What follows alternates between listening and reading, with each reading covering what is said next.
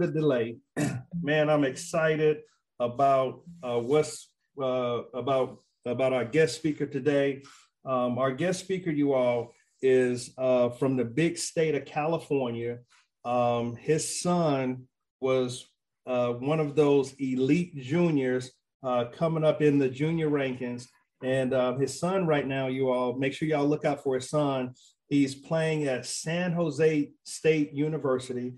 And this gentleman, you all, has been mentoring me for the last couple of months and just tightening up my thinking and just kind of getting me in a space where, we need to get John to the next level. So without any further delay, I want to bring to you all none other than Mr. Ken Stiles. What's up, Ken?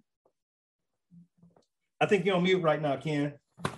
Press unmute. I got it. Okay. How you doing? How you doing, my brother? Man, I'm hanging in there. Well, good, man. Good to have you on, man. I'm so appreciative that you agreed to do this podcast. Man, we got some junior parents that need to hear the real of the real. You know, when I talk to you, I gotta get my head right and just know that the heat is getting ready to come. Man, my bad. No. Listen, I know it's going to be all for the good, though. Okay. So the first thing I want to do, Ken, is I want to ask you, man, give me your background, give me your story before we get into junior golf and get into all of that. Just kind of tell us a little bit about yourself.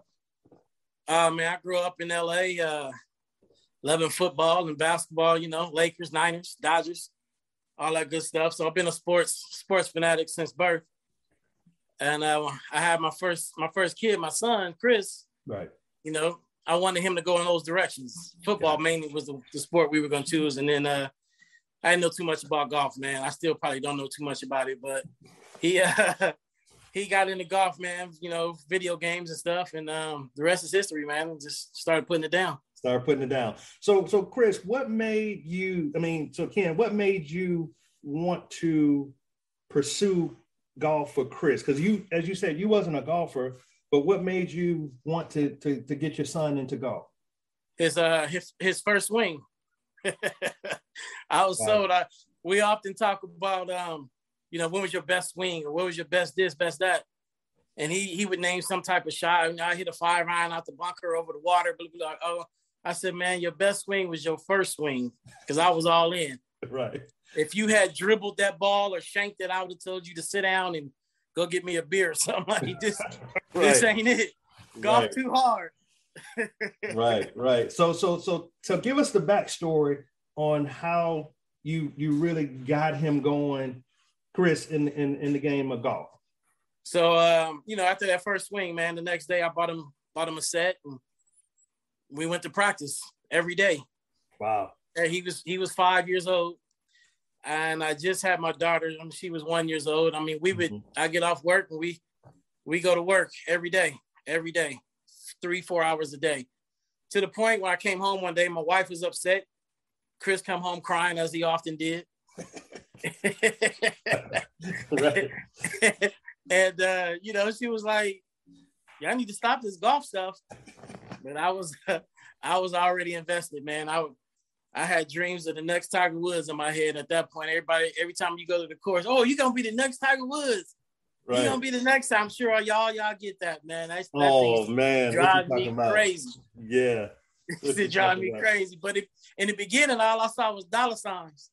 Right. Hey, we going to be rich. Exactly. But as I learned the hard way, man, golf is hard. Hey, I got this saying, Ken, that golf don't care who you are. Nope. They don't. Golf don't care who you are, what you did yesterday, or what you did in the practice round, or what you could have. I would have shot if you didn't 4-putt 4 times, you would have been. No, see, but you did 4-putt 4 times, so you can't. Right. And it tell you quickly who you are, and a lot of people have a hard time accepting who they really are. That's true. So, man, what was your experience like as a parent? And we'll get into the top level golf that Kris actually played, but talk to us about your experience as a parent. Being Black in this game, man, you experience golf a lot differently than a lot of your competition does. And as a parent, you gotta recognize that and cater to that in some sense. You know, we were at a tournament once, and Kris had played well, and dude from Colombia comes in. We're eating in the snack bar, and he comes in. He goes, "Man, you're a good player. You're a really good player." And Kris was like, "All right, thank you." Dude walked away, and Kris was like, "I ain't like that, Dad." I'm like, "What you talking about?" He complimented you. Nah, it's the way he said it. I said, "Son, what you heard was you're a really good player for a black kid." Right. I didn't really expect that out of a black kid. Right. And so I had to explain to him, you know, this dude was straight from Colombia. I don't know how Americanized he was, but right. I'm like, man, probably only black CC is on Jerry Springer. That's so it. you gotta give that dude a pass. You gotta understand where they coming from and just be prepared mentally for that. Because we face numerous racism incidents on the golf course. That's true. That's true. And I know we could spend a gazillion hours on that, but talk us a little bit about Ken, and you know, from a parent's perspective, what do you feel that you did as a parent? Because we got a lot of junior parents on, and we got a lot of junior. What I feel I did, or what a lot of junior golf parents, especially African Americans, don't do, is go hard. Gotcha. When I mean go hard. If you got to go 4 or 5 hours a day, every day, and you got to go to different golf courses, you got to go be seen in order to raise money to help you fund this golf journey. Wow. A lot of us, especially myself, you know, I was lower class when I quit my job so that I could pursue this golf thing. So we living off one income, man. It was a struggle. And I told my wife, you shouldn't have to pay for anything golf related. I got that. And at the time I did not have that. So I had belief in me that I could raise the money. Right. And that's what I did, man.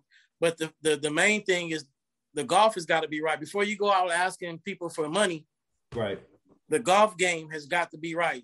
And you got to put in major hours, man. And, you know, it's literally blood, sweat, and tears, man. I can't tell you how many times, you know, Kris came home with a tear in his eye, or I came home upset and, you know, blood pressure up high. And I'm just, right. I'm mad at the world because my son missed the green with a wedge in his hand. Like, I'm upset. Right. Hey, right. So if you don't have that type of passion for this game, might be you know, wrong. Man, we on the range one day, and this kid comes up to me with his dad, and I watched them hit balls, and Kris was probably 11 years old, and this kid was probably like 7, 8 years old, and his dad come up to me, and he's like, "Man, how you do it, man?" This. I said, "Man, go play soccer." Wow. Kris looked at me like, "Dad, you so mean." I'm like, "Man, I just saved that dude a whole bunch of money, heartache, and time." Yes. Go play soccer. You are not built for this golf game. Right.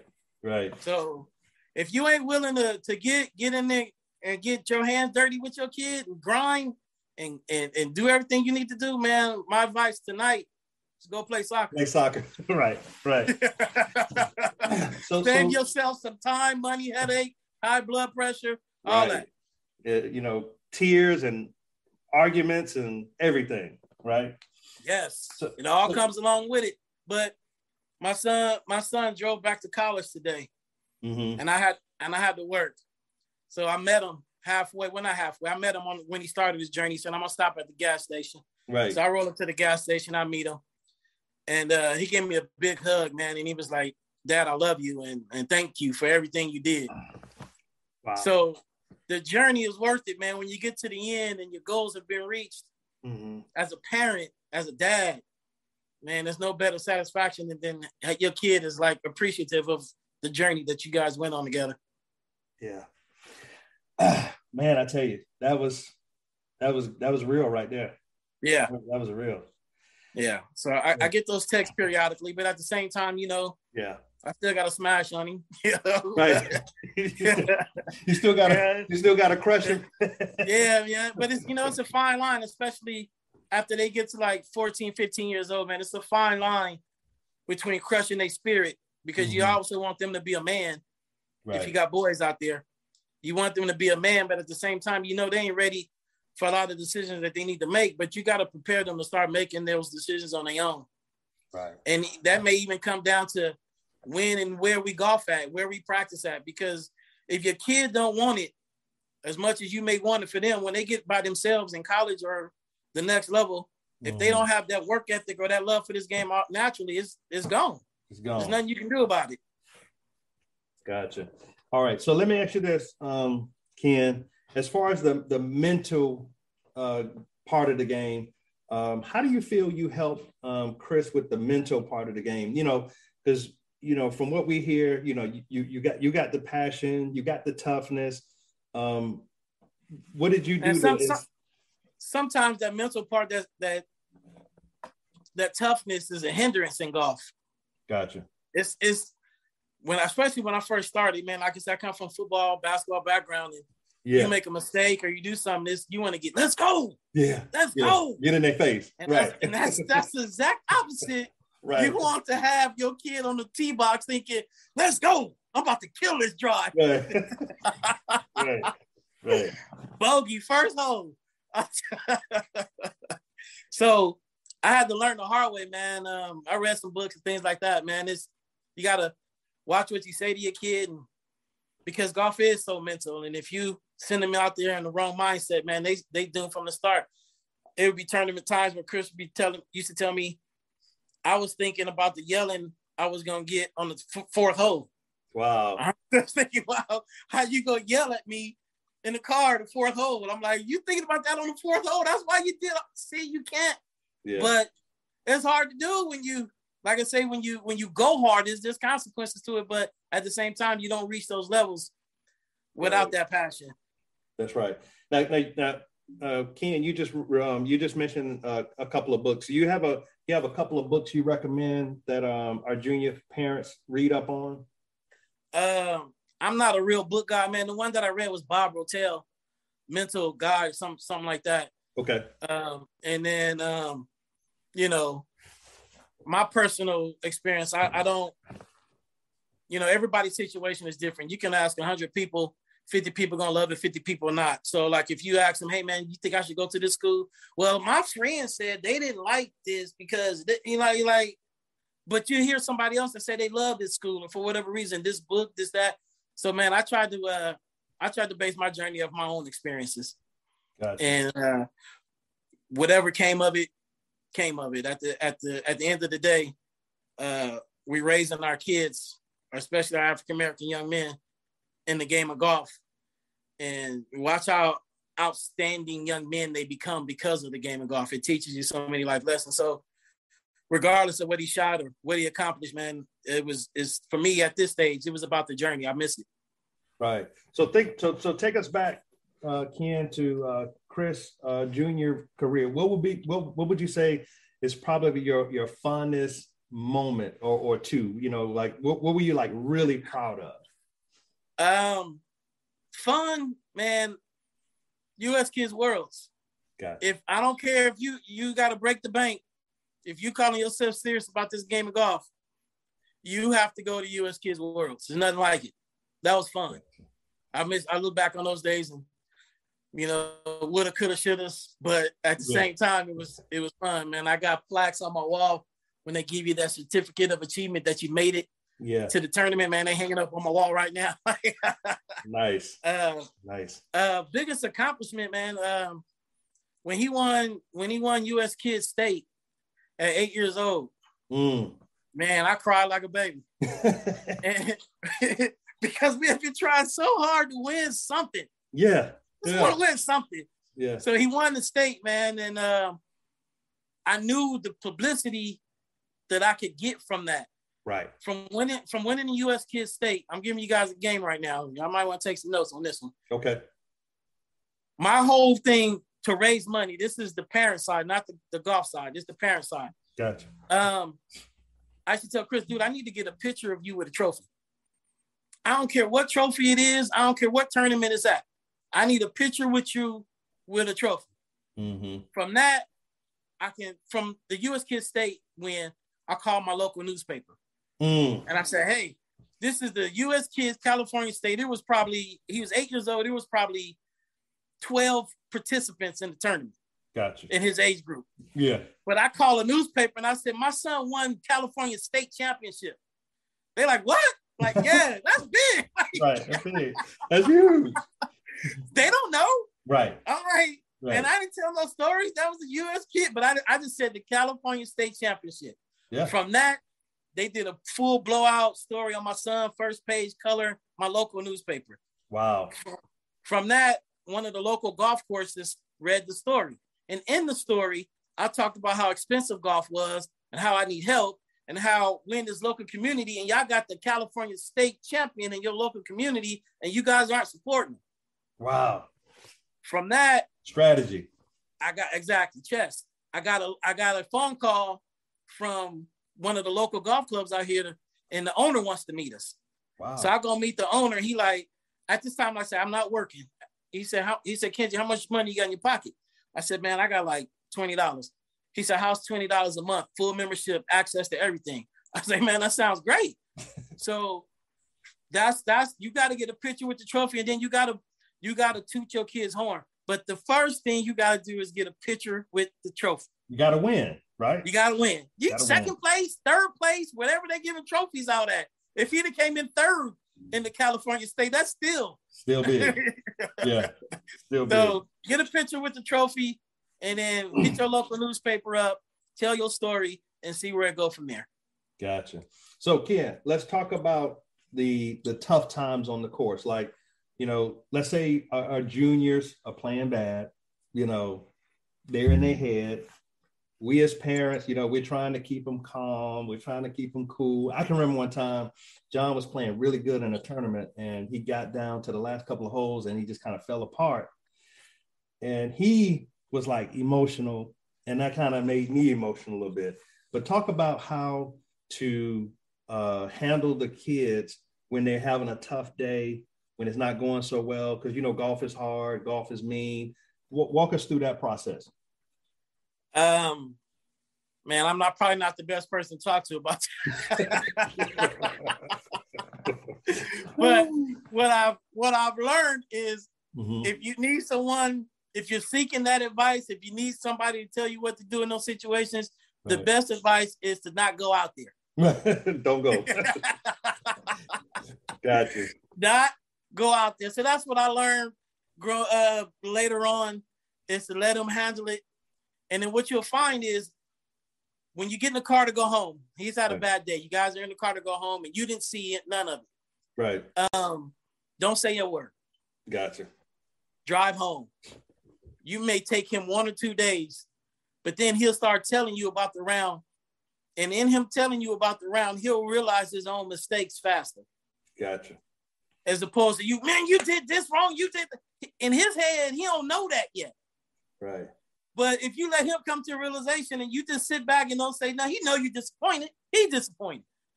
But if you let him decompress, it may take a day or two. But he'll start that, on the third hole.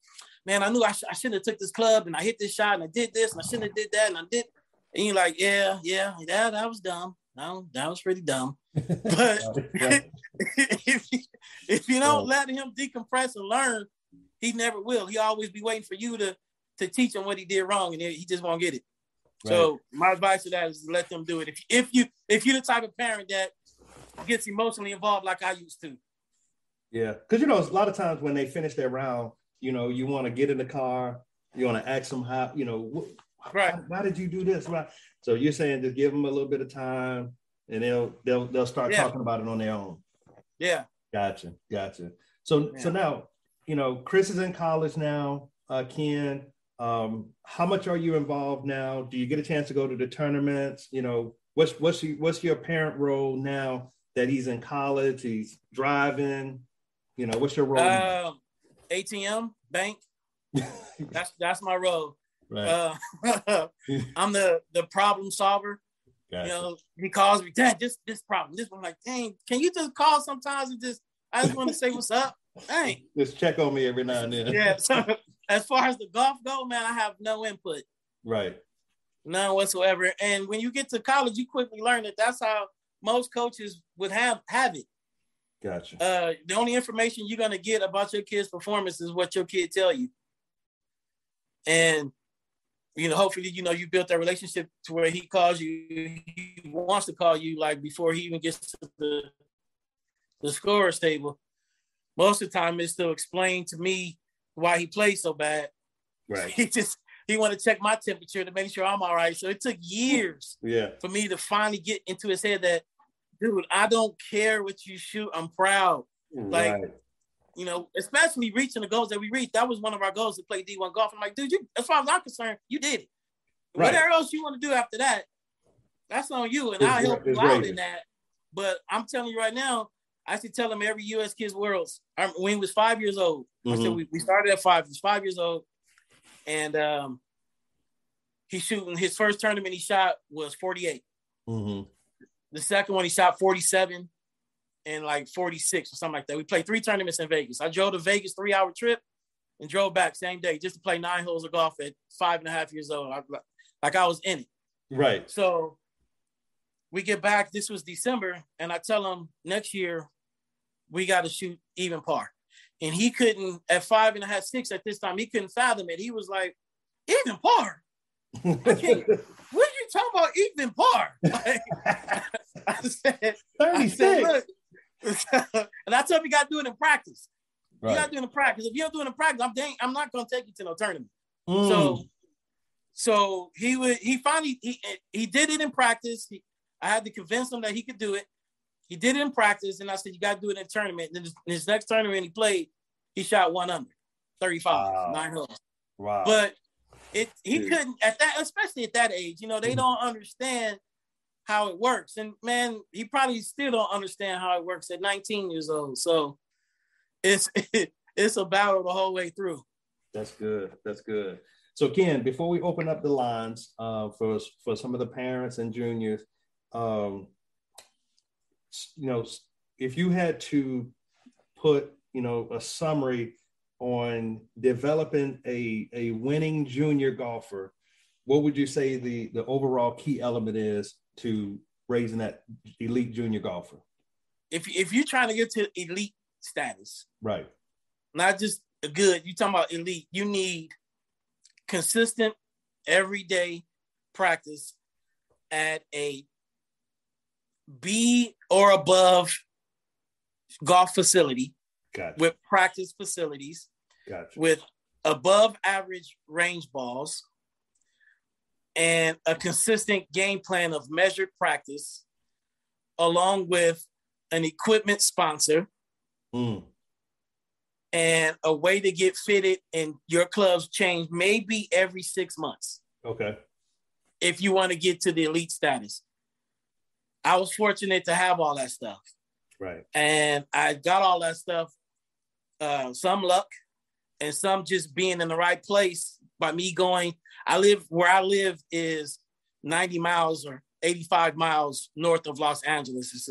It's a desert community, and we don't have a lot of access to things. So I have to drive automatic. Everything is far from me. So when parents tell me they complain about something being far, then my response to them is, you're not ready for this. Go play soccer. Right.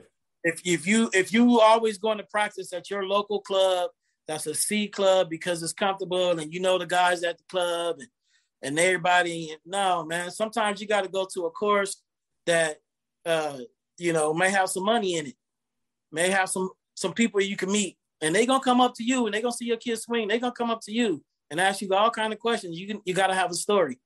You got to have a story to tell. I mean, I went so far, to tell you a little story. I went so far as to, I would finesse a lot of these country clubs local out here. Bel Air Country Club, Riviera, Valencia, all these local expensive LA country clubs. I would say, hey, man, my name is Kenji Stiles, and my son is Kris Stiles, and he's a top junior golfer in our area, and we're moving.